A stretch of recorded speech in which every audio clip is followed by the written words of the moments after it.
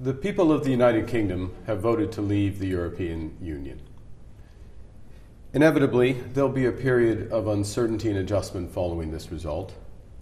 But as the Prime Minister said just this morning, there'll be no initial change in the way our people can travel, in the way our goods can move, or the way our services can be sold.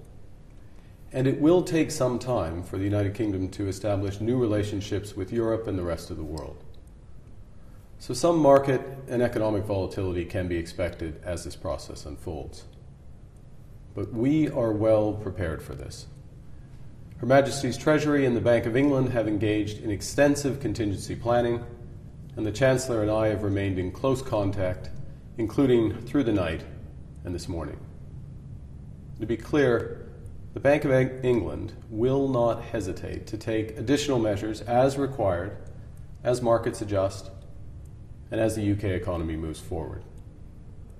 And we've taken all the necessary steps to prepare for today's events, and in the future, we will not hesitate to take any additional measures required to meet our responsibilities as the United Kingdom moves forward. Thank you very much.